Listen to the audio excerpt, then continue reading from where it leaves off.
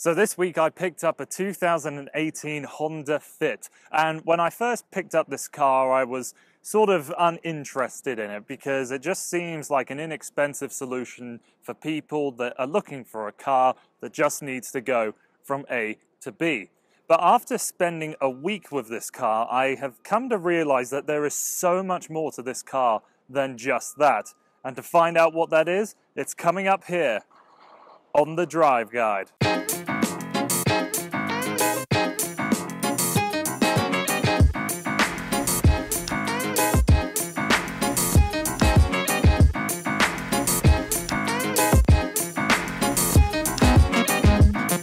So I'm merging on the highway here, and you can probably hear this engine makes a real racket as you try to pick up speed, and you have to sustain that noise for a while because it's certainly not the fastest thing I've ever driven.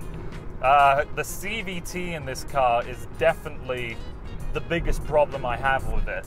But to be fair, I haven't really come across a CVT that I have actually liked. The engine in this car is a 1.5 litre 4-cylinder. It produces 128 horsepower and 113 pound-feet of torque. As we just saw there, it's not the fastest thing in the world, and it's not the best sounding engine ever put into a car. But here on the highway, rides very nicely. There's a little bit of wind noise, more than I was expecting from this small of a car, but the audio system is pretty good, so you can drown out all of those noises. For the LX that we have here, we do have quite a lot of standard features. So you get the 7-inch touchscreen, which is nicely responsive, and it has some pretty good animations when you go from screen to screen. You also get Apple CarPlay and Android Auto with this system, so that's a great feature. It's not as snappy as the Honda Odyssey that I just reviewed. Be sure to click that I button up above if you want to see that review. But it is definitely one of the better systems I've come across. You have quite a lot of safety equipment, so radar-assisted cruise control, you have lane keep assist, forward collision warning. You'll get a little light that flashes here on the digital display if it thinks you're going to crash. And then when it comes to the design of the interior, I really like the way it's laid out. I love these buttons and knobs that you have here to control the temperature. They're just so chunky, and you really have to put the effort in to make them work. I love that. You do have a little compartment up here which could be somewhere to store your sunglasses, but when you pull it back, it could be a cup holder. Overall, it's nicely put together. Yeah, you're gonna find some scratchier plastics, but at the end of the day, this is an economy car. You're not gonna be expecting the greatest of materials. You get a little button down here that says economy, and when you hit it, you get a little green leaf that comes here in the instrument cluster, but beyond that, nothing happens. I have no idea what it does. After spending my time here on the highway and just the act of trying to merge onto the highway, it hasn't particularly inspired me to take this car into the twisties because that engine made one hell of a racket, and the CVT didn't really do anything to engage me in the driving experience. So we're going to let the twisties go for this review, but let's go into town instead to see what this car is like when you use it every day. One thing that I failed to mention on the highway is the instrument cluster that you have in front of you here.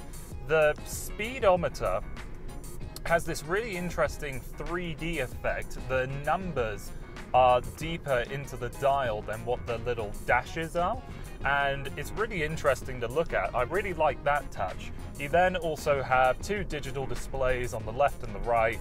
On the left hand side, it's your tach, your time, and the outside temperature, and then on the right it's configurable to show a whole bunch of things that I am not particularly interested in. Driving in town, you can definitely hear that engine working.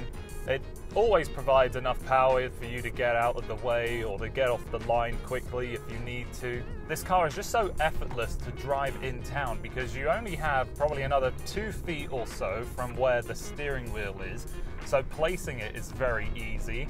Parking in this car is no hassle whatsoever, and because this car has so much glass, The visibility is really good as well. So if you look behind you, yeah, there's a thick D-pillar, but the rear windscreen glass is very wide. One thing to note on that though, because this glass is so large, putting the windows up and down takes roughly a lifetime. There's also some great practicality features in this car as well. So this second row of seats we have, they can fold relatively flat, so it's easier to load big things into the car.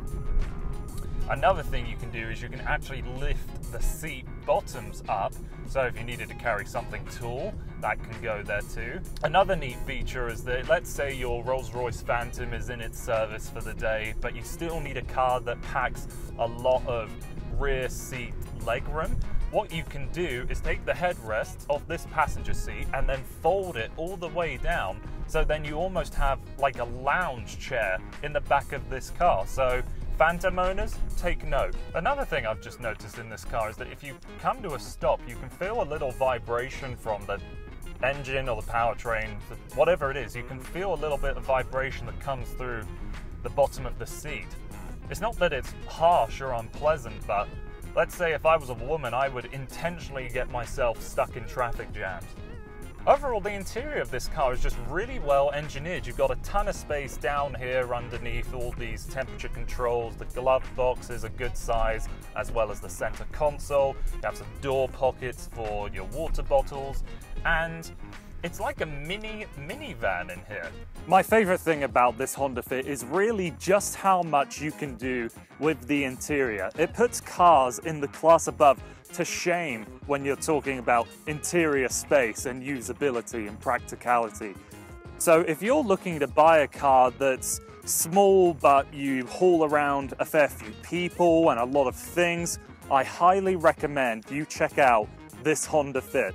So that's everything from me. Thank you so much for taking the time to watching this video. I hope you can like, share and subscribe, and I hope to see you again on The Drive Guide.